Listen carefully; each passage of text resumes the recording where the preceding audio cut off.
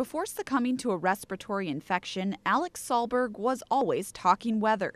He loved learning about storms, chasing storms, and capturing them on video. It was actually in April 2005, right before he was about to graduate. And ever since then, the school's been wanting to come up with something like this, and it just worked out well. Harbor City School, where Alex was a student, unveiled a memorial weather station tonight. The money for the station was donated by a local Rotary Club.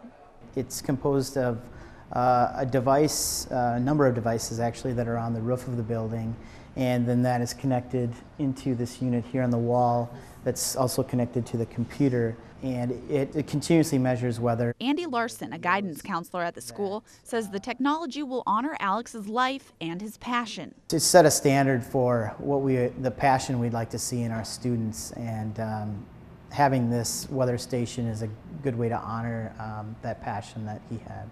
It will also offer a new educational tool for current and future students. They're going to be using it in their weather and meteorology units to record weather data and use that for assignments and projects. Larson says he hopes the students see Alex's legacy and are inspired to work hard in school and follow their own dreams. And it also, I think, encourages the students, I guess, maybe to realize that what they do for their senior projects, or what they do in their academics, may have lasting effects. In Duluth, I'm Cassie Limpert for Eyewitness News.